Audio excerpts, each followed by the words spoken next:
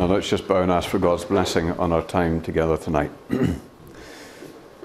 Our Father, we come into thy holy presence this evening in the precious name of the Lord Jesus.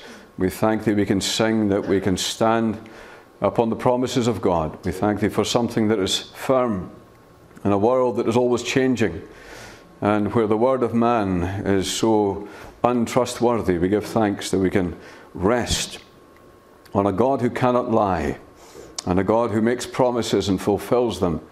And we give thanks that all the promises are fulfilled in Christ. We thank that he is the Saviour. He is the Saviour of sinners, and we praise thee that for everyone in this room tonight who can say that they're trusting in him and they have the assurance of salvation. And we are gathered tonight to look at a subject that is so important, and we pray that as we do so, we may hear thy voice speaking to us and through thy word. And we pray that each one of us might not just be perhaps know more about the subject when we leave, but we pray that each one of us may have heard thy voice speaking to us, and that each one might be blessed, that Christians might be encouraged, those who've never trusted the Saviour.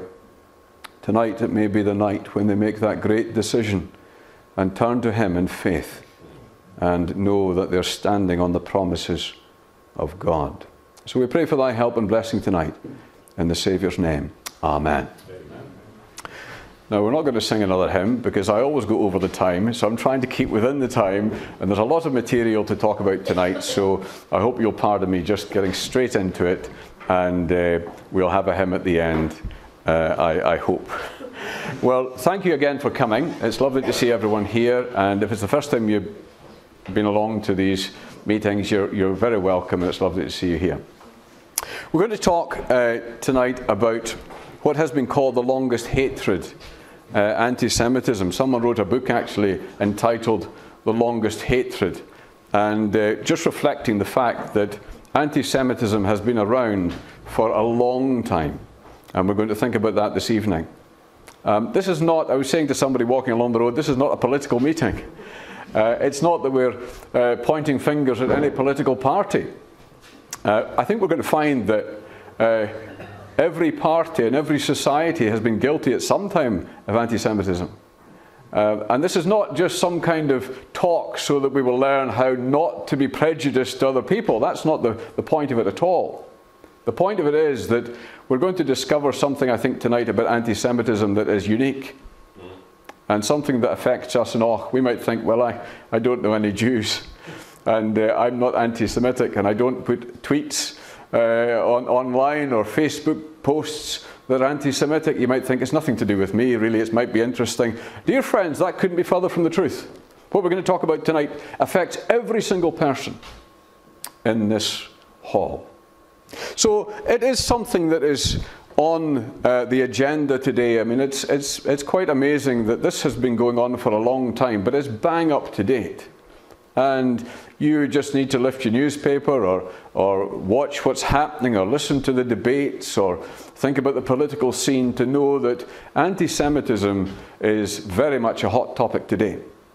It is also, worryingly, a growing issue. Anti-Semitism in Europe is growing at an alarming rate. You would think we'd have learned a few lessons by now, but in this particular subject we never seem to. And so this is not something that's historical and it's past and gone. It's something that's going on today, and I want to just show later on it's something that's going to reach ahead in the future. But just before we begin to look at the subject, I want to turn to the Word of God, the Bible, and I want to read a passage. Here it is up on the screen. It's the book of Exodus chapter 3. You might remember from your Sunday school days, Moses and the burning bush. You remember that story? Moses keeping his sheep, discovers as he walks along, here's a bush on fire. There was nothing really remarkable about that. The thing that was remarkable was that it was never being burned up. It was burning, but it wasn't burning up. And I just want to read this. And Moses looked, and behold, the bush was burning, yet it was not consumed. And Moses said, I will now turn aside and see this great sight, why the bush is not burnt. And when the Lord saw that he turned aside, God called to him out of the bush. I just want to say three things about this very briefly. First of all, what does this bush that burns but is never burnt up, what does it symbolize? Well, it symbolizes the nation of Israel. When Moses saw this bush burning, Israel was in Egypt, slaves, being oppressed, being persecuted. They were on fire. But the amazing thing was, as Moses looked at this bush, it was burning all right, but it was never consuming the bush. And so here is a picture right away. And Moses, he says, I'm going to look into this. And he turns aside to see this great sight. Dear friends, I was thinking about this. That's just what we're doing tonight. That's just what we're doing tonight. We're turning aside and we're going to have a look at this great sight. And the amazing thing is this, dear friends, when Moses did that and stopped and thought, I'm going to have a look at this, it was then that God spoke to him out of the bush. And it's my prayer, and it's a prayer of all the Christians here, that as we think about this burning bush that's never burnt up, as we think of Israel and its sufferings, and yet it's never extinguished, it's never consumed, and we turn aside to have a look at it, and it's our prayer that God will speak to us out of the bush. And when we learn something about this, that we'll hear the voice of God calling to us out of the burning bush. I want to think about this in four ways, ask four questions really. First of all, what is it? Just very briefly. And then secondly, how has it appeared in history? We're going to take a real run through the centuries. So I hope we can all keep up. I hope I can keep up. And we're going to think thirdly, what is really behind it? What is behind all this anti-Semitism? And then we're going to think, finally, we're going to draw it into ourselves. How does it affect me in Och tonight? So let's just think about this. What is it? Well, just the word Semite. It comes from Shemite. And Shem was one of the sons of Noah, according to the Bible. And he was the father of all the Middle Eastern countries, the Middle Eastern races. So actually, the Semitic peoples are not just the Jews. The Semitic peoples are the whole of the Middle Eastern races. However, this expression, anti-Semite, was used in the 1800s for the first time. And it became not about all the Semitic peoples. It became an expression, a description of something that affected the Jews only. So when we think of anti-Semitism, there are other Semitic races, but only the Jews, when we talk about anti-Semitism, that's what we're thinking about. It affects only the Jews. Everyone agrees. Collins Dictionary says that anti-Semitism is hostility to and prejudice against Jewish people. There's another description or definition. The International Holocaust Remembrance Alliance in 2005 came up with this, and this is the one that they're having all the debate about in the Labour Party at the moment. It says, anti-Semitism is a certain perception of Jews which may be expressed as hatred towards Jews. Rhetorical and physical manifestations of anti-Semitism are directed toward Jewish or non-Jewish individuals and or their property, toward Jewish community institutions and religious facilities. It goes on to describe acts that are anti-Semitic. Just to get it into our minds, I think we can just condense it to say this, that anti-Semitism is hatred toward Jews. That's it. Basically, that's what it is. It's hatred toward Jews. That's what we're going to talk about tonight. Now, you might say to me, well, hold on a minute. People do talk like this. They say, well, this is just like racism. You know, black people have been discriminated against for years, and in other countries there are certain races that are persecuted by others, and there's nothing new in this. There's nothing unusual about anti-Semitism. It's exactly the same as other forms of discrimination in the world. That is not the case. Anti-Semitism is a unique form of persecution. I just want to briefly tell you why. First of all, because of its longevity. We're going to discover that this hatred of the Jews goes back thousands of years, and it's bang up to date today.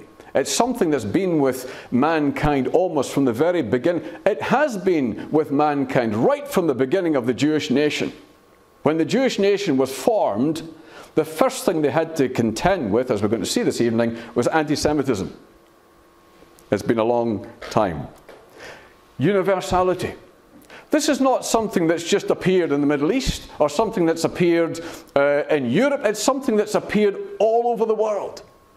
There's hardly a country, there's hardly a continent where there has not been some form of anti-Semitism, some form of hatred toward Jews in its history. Intensity. There are discriminations against different races. That is true in the world. But the Jews, time and time again, have been singled out for genocide. The avowed intent of anti-Semites is to get rid of, to annihilate the Jews. And so it's unique because of its intensity. And I want to say too, it's unique in a sense because of its mystery. If you read, just look up a few articles, if you will, on the internet, or take a few books out of the library, you'll see that historians are divided on just why this happens and what are the reasons, what are the causes, and people are scratching their heads, and maybe we're scratching our heads too a bit tonight, but they're scratching their heads and wondering, why is it that this kind of hatred towards Jews has been so long-lasting and so universal and so intense? And there's a bit of a mystery about it, and I hope we'll be able to dispel some of that mystery this evening. So that's what it is. It is a unique form of persecution. It's hatred towards Jews.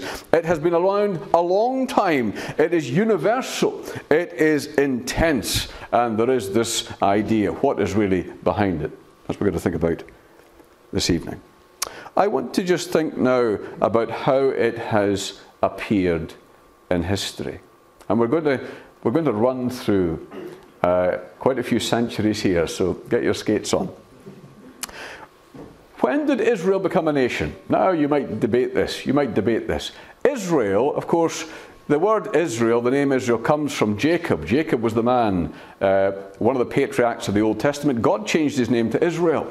He had 12 sons. They became the sons of Israel. They became the tribes of Israel. So really you can trace it back further, of course, right to Abraham, but you could actually say that the father of the nation of Israel probably was Jacob.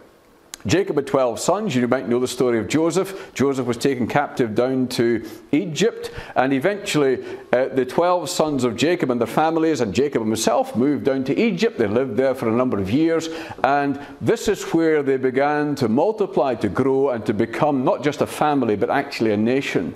And it was 1571 BC, the first form of genocide was when the Egyptian Pharaoh decided that these Jewish people were getting too mighty, too strong, too many, and so he made an edict that every male Jew that was born would be thrown into the River Nile. And it was a deliberate attempt to halt the progress and the multiplication of the Jews, and also eventually to assimilate the nation into the Egyptian nation.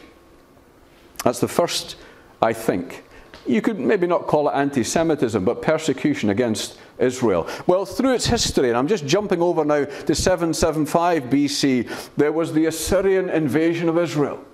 And Israel now has been split into two kingdoms, the northern kingdom of Israel, the southern kingdom of Judah, and Assyria is taking Israel captive, and the idea is to attempt to assimilate them into the nation. So in other words, sometimes this works in two ways. You can try and annihilate the Jews, or you can try and break down their differences so that they just melt into the country. That's what they tried in Assyria. Then it was the turn of the southern kingdom, Judah, and 588 BC, the Babylonians came and they besieged Jerusalem. Jerusalem was sacked and the Jews were taken away into Babylon. The Bible's full about this, lots of information about this. The Jews were taken down captive into Babylon by the rivers of Babylon. You remember the psalm, we sat down and we wept when we remembered Zion. And they were taken away captive. And again, the idea there was to bring them into the Babylonian society. They changed their names, they changed their education. The young people, they tried to bring them up not as Jews but as Babylonians, because they wanted to melt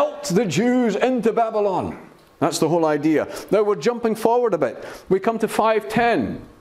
And we remember the story in the book of Esther in the Bible of a man called Haman. And this is the Persian attempt to annihilate the race of the Jews. Haman was an Agagite, and he planned to annihilate the entire Jewish nation. You can read about it in the book of Esther. And so he had a plan on a certain day that the people in the kingdom of Ahasuerus, the Median kingdom, that they would rise up against the Jews and just basically take their lives and take their property and wipe out. He was the first Adolf Hitler, you might say. And of course, if you read the story of Esther, it's an exciting book. Read it! When you read the story of Esther, you'll find that what happened was this: God overruled in a very wonderful way. And a man called Mordecai was able to bring the news in, and Esther was able to deliver her people. And it is celebrated even today. The Jews celebrate the Feast of Purim. And it is the celebration of the fact that they escaped the murderous clutches of Haman. Well, we come along now. We're coming into the period between the Old Testament and the New Testament, 175 BC, the Seleucian period. And there's a man called Antiochus Epiphanes, wonderful name, and not a wonderful man, Antiochus Epiphanes. And he was a tyrannical persecutor of the Jews. And he tried to Hellenize the Jewish nation.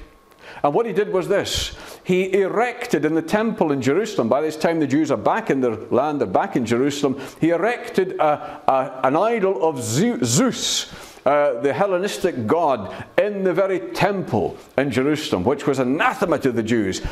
And he went further, and he took some pigs and he slew them and offered them on the altar in the temple of Jerusalem. You will know that for a Jew, the pig is an unclean animal. And this was accompanied by a murderous onslaught against the Jews.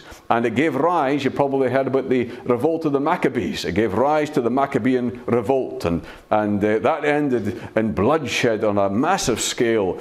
And this was another attempt to attack and to oppose and to annihilate and to assimilate the Jewish nation, to stop, to cease, to vanquish their existence as a nation. He was a bad man. Then we're jumping now into New Testament times. And here the Lord Jesus has been, and he's died, and he's been raised from the dead, and he's gone back to heaven. And he prophesied that this exactly would happen. AD 70, there was a revolt, and the Roman general Titus came, and they besieged the city of Jerusalem. And they starved it out. And eventually they conquered it. And they destroyed the city. And they tell, the historian Josephus says that they actually denuded the forests round about. They cut down so many trees. Why? They cut down so many trees because all the roads from Jerusalem were lined with crosses, and they crucified all the Jews that were in Jerusalem. And Titus, interesting this, Titus gave orders that the temple shouldn't be destroyed.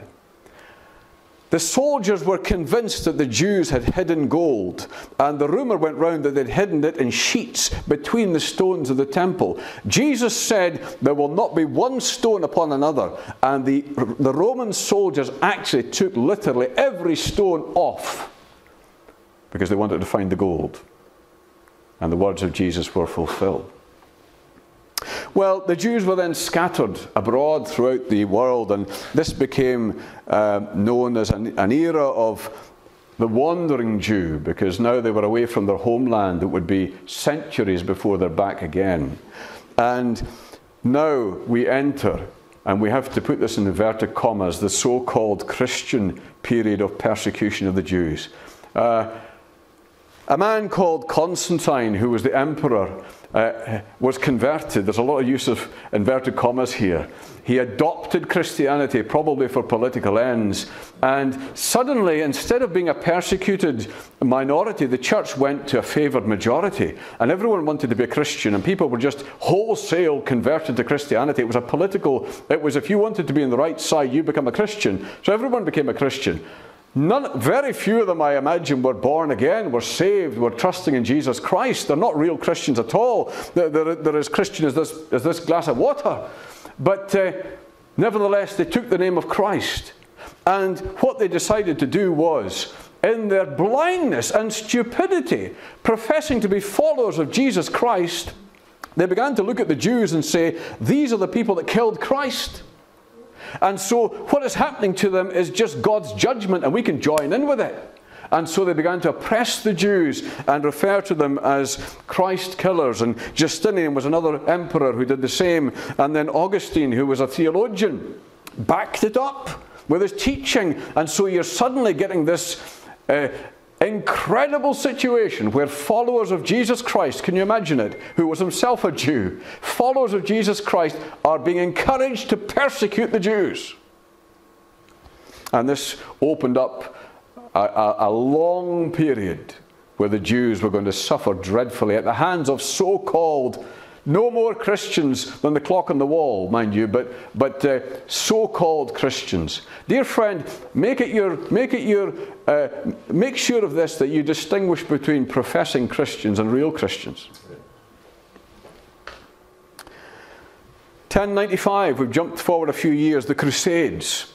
The Crusades were, it was just some kind of political adventure and way to, it was a way to gain wealth and go on the rampage basically. And they started sweeping across Europe, and the stated aim was to liberate the Holy Land from the Arabs and the Muslims and so on. But on the way, they decided that they would teach the Jews a lesson. And in Germany in particular, in 1095, massive bloodshed, massacres on a wide scale against the Jews because they were the killers of Christ in this perverted, twisted theology. The Fourth Lateran Council of the Roman Catholic Church decreed, now wait a minute, have you heard about this before? They decreed that every Jew should wear a badge. It's quite frightening, isn't it? Decreed that every Jew should wear a badge so you could pick them out in the street. So if you wanted to persecute them, you couldn't hide if you were a Jew. And of course, Adolf Hitler just decided on the same procedure when he came to power. But here are the Jews, and it seems that wherever they go, and there's a map, I could have put up a map of Europe showing the different movements of the Jews, that they'll be expelled from one country, they move to another, they persecuted there, they move on somewhere else. And it was an era of dreadful persecution. Coming to our own island, Edward I of England, we have to say. Edward I of England. 1290, he made an edict that all the Jews would be expelled from these islands. And this resulted, dear friends, in there being hardly any Jews in the United Kingdom, or at least in England, for the next 400 years. It was the time of the Puritans before there were any Jews back in England. They were being persecuted, discriminated against, and eventually they were completely expelled from England by Edward I. 1478. Are you keeping up with all these dates? I'm not going to ask you at the end. The Spanish Inquisition. The Jews were mercilessly massacred, and those who survived were eventually expelled from Spain. I would say, probably, reading the history books, the expulsion from Spain of the Jews was the largest and most, if you could almost say, industrialized persecution of the Jews in that era in Europe, until there was no Jews left at all in Spain, and Spain was a massive center of the Jews at that time. We're moving forward now. 1543, Martin Luther. I say this with tears almost. Martin Luther, 4 years before he died, he wrote a book, The Jews and Their Lies. Martin Luther thought, he rediscovered salvation by faith and broke away from the Roman Catholic Church. And he thought that once the Jews realized this message, they would accept it, but they didn't accept it, so he turned against them. I'm not going to quote from his book. His book is absolutely dreadful. And it just shows the pervasive view at the time that these people were responsible. Let me just make this absolutely clear. If Christ had come to Scotland, the Scots would have crucified him too. You realise that, of course. The Jews are just a sample of humanity. There's nothing inherently wicked about the Jews that's not wicked about us. If he'd come to our land, we wouldn't have received him either. And sadly, men like Martin Luther, and their words were picked up later on by those who wanted to actually carry out persecution of the Jews. And it's a dreadful story, it really is. We come up to the 1800s in Russia. the Russian Empire, the pogroms of Russia were notorious. These were times, the word just means a revolt that ends in massacre. And these were times when the state encouraged and aided and abetted different communities in different parts of the Russian Empire to rise up against the Jews. Basically, gave them a free pass to do whatever they wanted. Gave them a blank check to do whatever you want. And it resulted in, this is not too long ago, 1881. It resulted in thousands and thousands being killed. Well, here is a sample now. We're moving into the late 1800s, the early 1900s. This is the kind of caricatures of the Jews that were quite common in the press. They were seen as being racially inferior. They were seen as being power hungry. Money was the big thing. Let me just say this, in many countries in Europe, the Jews were forbidden to own property. So if they had wealth, what could they do with it? All they could do was lend money. So the Gentiles, the non-Jews, were very happy to go to them for the loans, but they hated them for it. And so they spun this web of deceit and lies and propaganda that the Jews, all they were interested in was money, and that they were these. And of course, you don't need to read. You just need to read William Shakespeare, and you'll think of Shylock getting his pound of flesh in The Merchant of Venice. And if you read Charles Dickens, you'll find there's some anti-Semitism there. And some of our greatest works of literature that follow this period are tainted by anti-Semitism. And then, of course, it came to the worst of our era, the worst outbreak of anti-Semitism.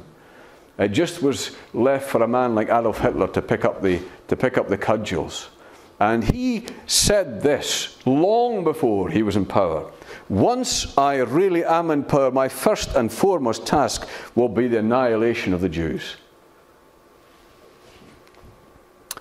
The final solution, as you will know, I'm not going to talk about this tonight, but the final solution ended with over 6 million Jews murdered. And the stated aim was to rid Europe and to rid the world of the Jew. It backfired, of course, because Hitler lost the war.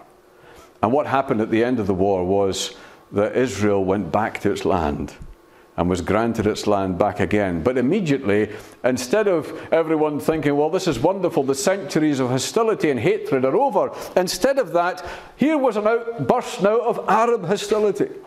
And so the nations round about Israel that have still to this present day have sworn to wipe Israel off the map. And so it just seems to go on, and the circumstances change and the reasons change, but it's still the same. The hatred is still there until we come to our present day anti-Semitism. And where you find this is you'll find it on the left. That's quite amazing. You'll find it on the right of politics, and you'll find it in Islam. And you'll find, and the statistics are quite frightening, there is an increasing trend of anti-Semitic posts online, articles written, actions, riots, actual reported persecution. This is increasing all the time. So you've got this picture, well, it's not a present picture at all, but you've got this picture of this nation who right from the beginning, they were almost strangled at birth. And from their birth as a nation to the very present day, they have been nothing but hated and persecuted and chased and disadvantaged and expelled and exterminated and almost annihilated. The bush is burning all right, but the bush is not consumed. I want to think what's behind it.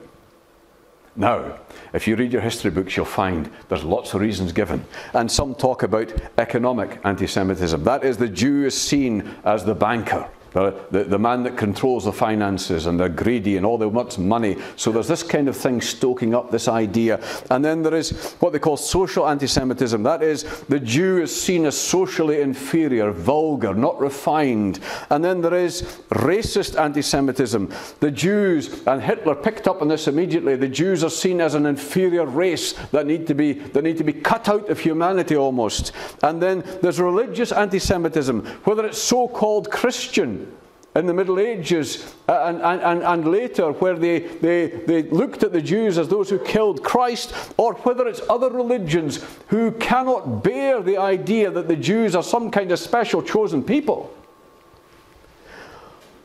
Ideological anti-Semitism, the Jews as a threatening power.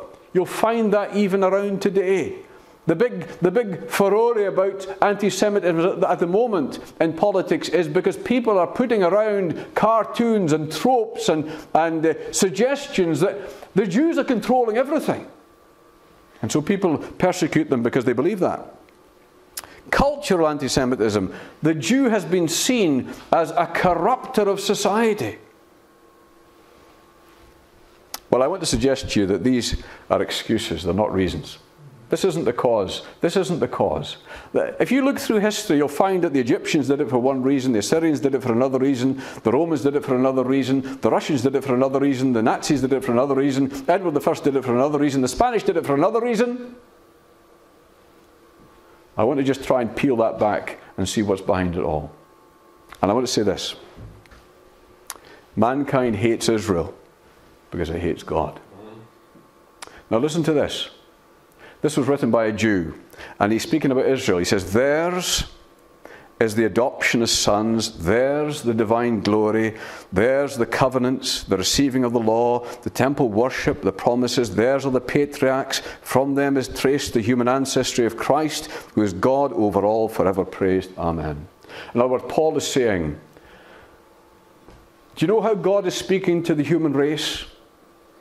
He's speaking through one nation. The Jew. That's very true. In the Old Testament, he gave his word through the Jews. In the New Testament, the Lord Jesus came, the Savior of the world. He's a Jew. We're going to read in a minute, salvation is from the Jews.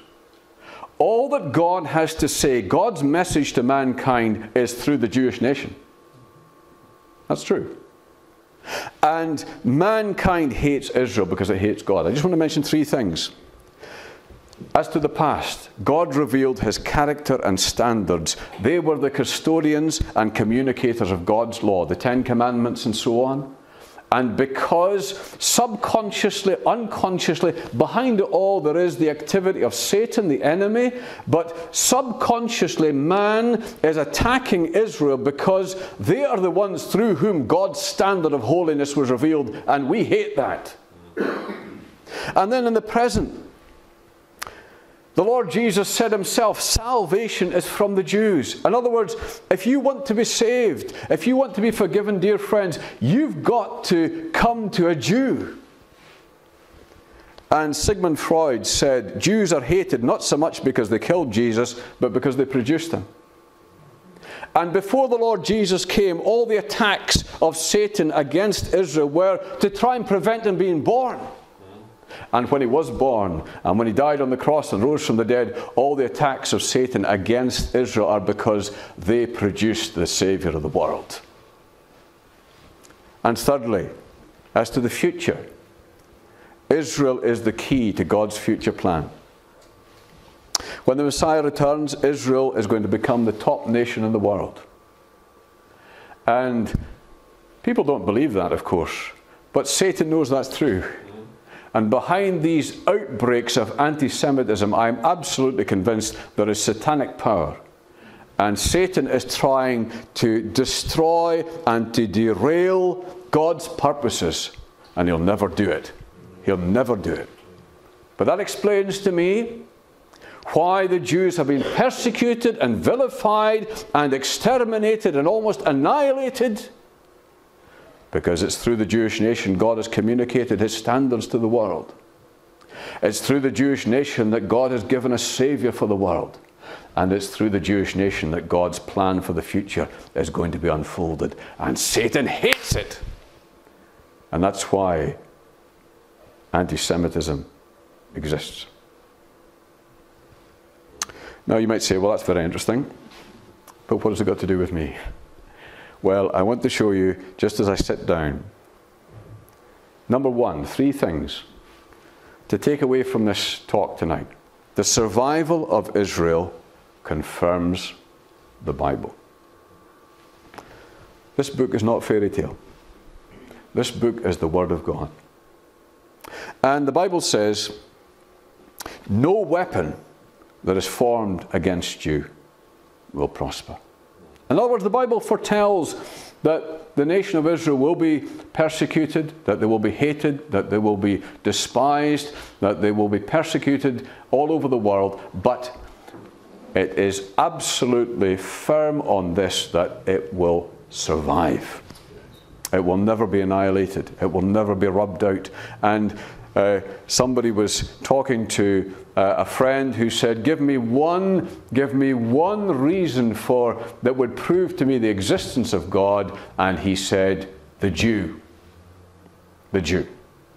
Dear friends, I don't know, maybe you're not a Christian, maybe you're not a believer in the Lord Jesus. Maybe you come along and you think, well, these are interesting talks, but I don't believe this is the Word of God. The very survival of the Jewish nation is a testament to this, the authority and the credibility of this book. You can trust the Bible. Secondly, Israel is God's, I put up here timepiece, but then I thought, timepiece? What century do we live in? Israel is God's alarm clock. And it is interesting. If you do your own research, come back to me if I'm wrong, but if you do your own research, you'll find there has been a marked increase in anti-Semitism.